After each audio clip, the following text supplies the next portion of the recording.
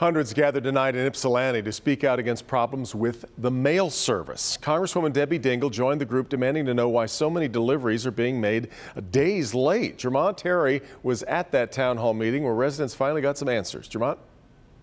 The problems with mail delivery here in Ypsilanti is so bad that the post office tells the community that it's embarrassed by what's happening at this post. And now it vows to fix the many issues only after the postmaster got an earful.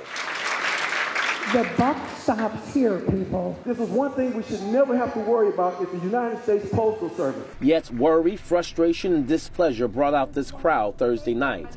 They lined up because they are fed up with going days without getting any mail or constantly getting the wrong mail. I ain't putting it on the post. I'm putting it on administration. Alicia Brown, the postmaster, and her administration team at the Ypsilanti office forced to listen for hours to the problems from those throughout this area. I want to guarantee tonight that something's going to be done. Lip service is done. There's people out here, this lady lost money, people are losing medicine. Enough is enough.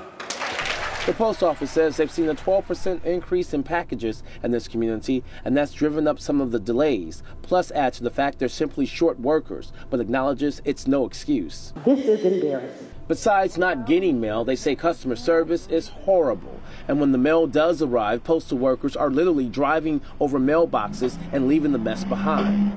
The postmaster plans to go a step further with more community meetings. I plan on having them monthly so that it won't get to this level. Congresswoman Debbie Dingell called this town hall after getting inundated with complaints. You should not have to go to the Congresswoman's office to reach us.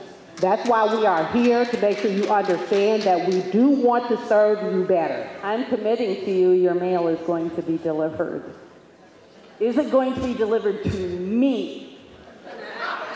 And only time will tell. They do plan to have some managers tag along with carriers to see what, if any, routes potentially need to change. Reporting in Ypsilanti, Jermont Terry, Local 4.